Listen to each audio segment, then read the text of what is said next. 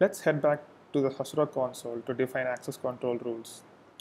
Click on Data tab and we'll start off by defining permissions for the table to-dos. Let's go to permissions.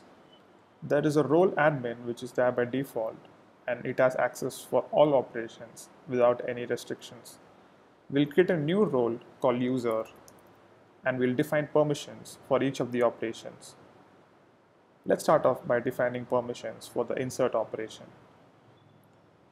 In our to-do app, a user should be able to insert only his own to-do.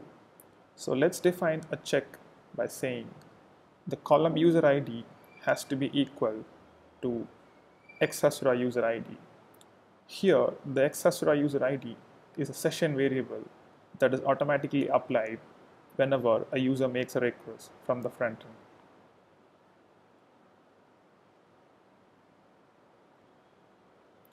Now let's select the columns that can be inserted by the role user. We'll select title and is public as the columns which can be inserted. As you know, is completed, created at or default values which will be applied whenever a mutation is made. For the user ID column, we will create a column preset which will automatically apply the user ID based on the session variable.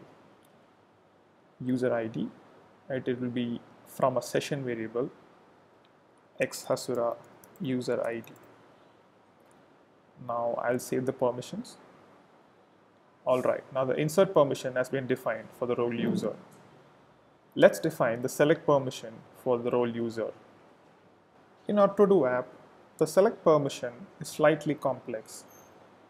For the table to-dos, we need to be able to allow the users to select their own to-dos, but also the to-dos returned by another user, which is public. So we have to define a custom check which allows both.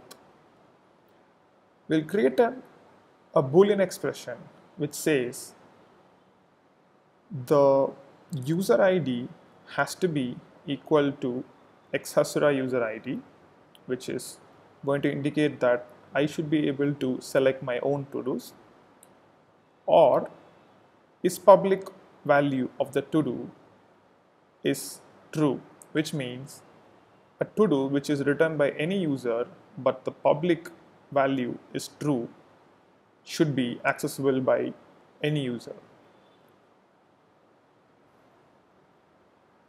Under column select permissions, I'll give access to all the columns that can be selected. Let's click on save permissions. Alright, now the select operation has been given permission. Let's define access control rule for an update operation. It will be very similar to the insert check where we said the user ID has to be equal to xhasura user ID. Now under column update permissions, we'll give access to only the columns ID and its completed values. Let's click on save permissions.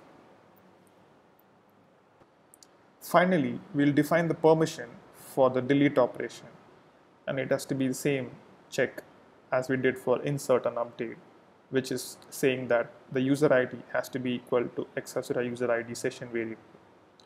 Let's click on the save permissions and we are done with creating access control rules for the table to-dos.